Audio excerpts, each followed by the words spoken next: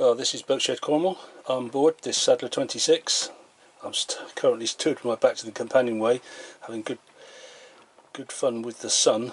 But anyway, I'm pointing at the starboard saloon, and I shall make my way forward so that you get a better view of this boat and its interior.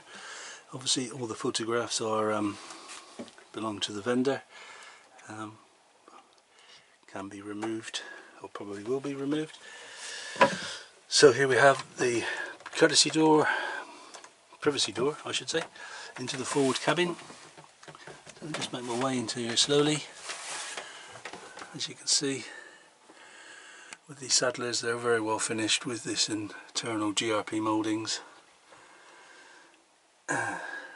Obviously this is made up.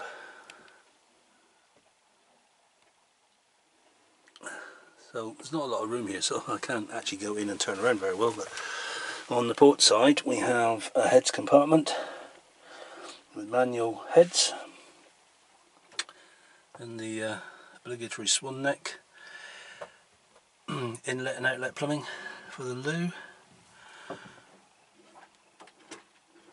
And on the starboard side, slowly turn around, we have a hanging locker.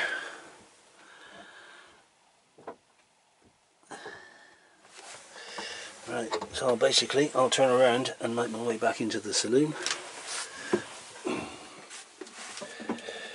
and close the privacy door. So this is the port side of the saloon, which this converts into a double.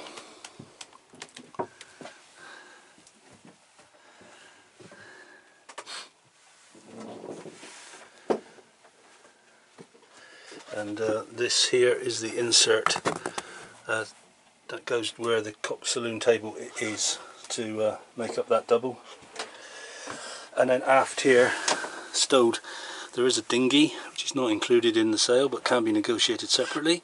There's a quarter berth, so not pull it out.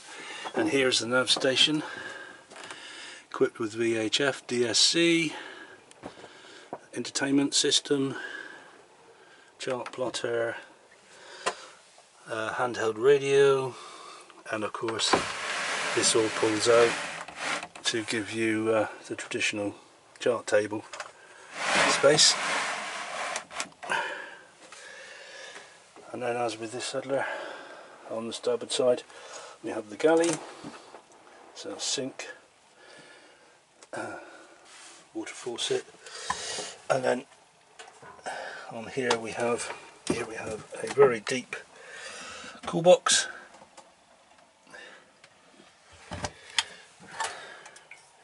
and next to it is the cooker with grill,